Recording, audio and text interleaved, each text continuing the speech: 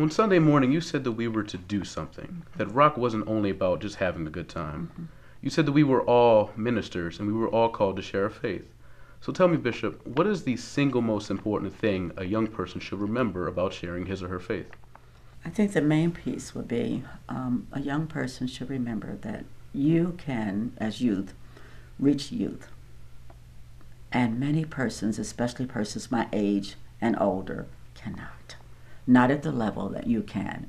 You are friends, you journey together, you have much in common, and your sharing your testimony and your witness as a disciple of Jesus Christ would touch the heart of that younger person before it would touch the pastor's message, because our pastors are older persons, or sometimes even before your youth leaders could, before they would accept this from the youth leader.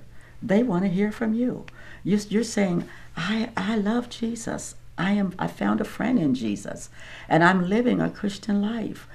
And that should be an invitation to others to say, hey, you can have the same thing. Come on and follow me.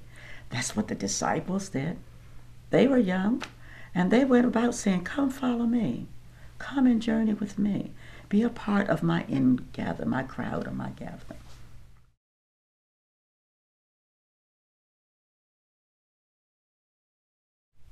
Have you been able to share your faith with others since rock?